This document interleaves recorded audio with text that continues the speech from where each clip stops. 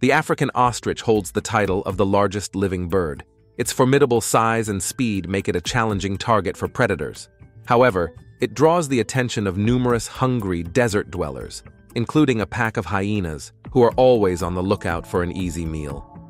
Despite their bold nature, the hyenas hesitate to attack, especially considering the presence of the ostrich's vulnerable chicks. Sensing the danger, the ostrich family immediately springs into action.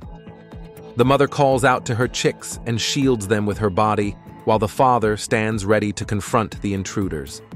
With a menacing display, he warns off the hungry hyenas, deterring them from making any rash moves.